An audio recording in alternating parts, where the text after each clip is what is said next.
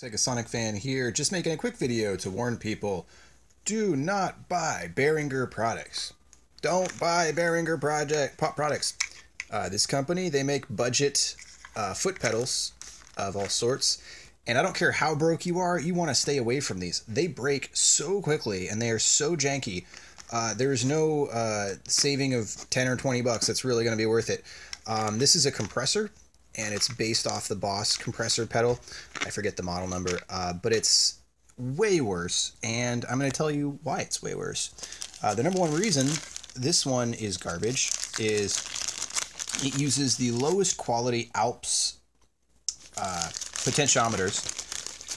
They leave a lot to be desired. I'm not even sure they are Alps. They might actually be knockoffs. They say Alps, but it doesn't mean everything.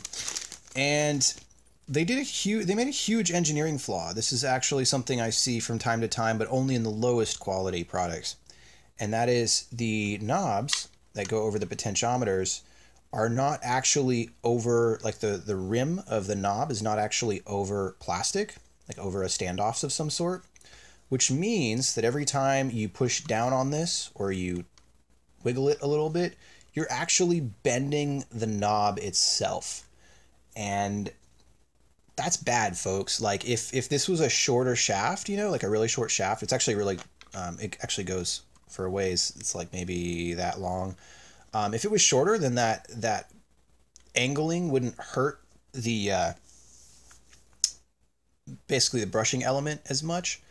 But the way this is set up, it really does. And it's really bad. So the way that an engineer should have made this is these, either it should have, this plastic, actually the easiest way to do it would have been to actually lower this plastic part, the Z height, down to almost where this line is, or maybe just a little bit above it, since that's the break in the mold. And they didn't do that. Anyway, so as a result, your knobs are definitely going to break. I used this all of 3 times before this first knob broke. Had to tear the whole thing down, and it's a rheostat, so fortunately I was able to configure it with 2 of the pins as a potentiometer, because it was the 3rd brush that broke, and I got it working again, but it will probably break again. One of the best things you can do if yours is broken like mine before, take these off. Just don't even use these, and then just use your finger, because at least this might hit, you know, before something hits the knobs, and you're not angling it as much, and there's just a lot less that can go wrong.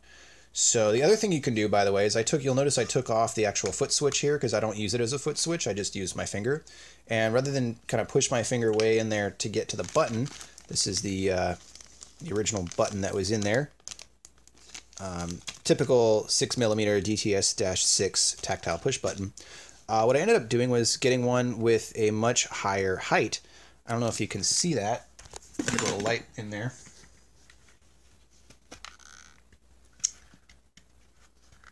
But yeah, you'll see kind of right by the 9-volt, it's quite a bit higher, maybe like 5mm higher. So now I can push that a lot easier. And since I'm just using it for that feature, that's all I need. Also, something people should know, to take these apart is a little bit counterintuitive, but actually there's these 2 springs, and you push them in with a screwdriver or whatever, and then your hinging foot pedal will clip out, you know, pry out or whatever. Anything else I can say about this? Not too much. The circuitry itself on the board is like so-so. It uses a bunch of low quality electrolytic capacitors, which is to be expected. Yeah, really folks, save yourself so much headache and failures at a show, and get yourself a real pedal. Stay away from these Behringers. That is my warning to you all. That's it for this video. Sega Sonic fan, signing out.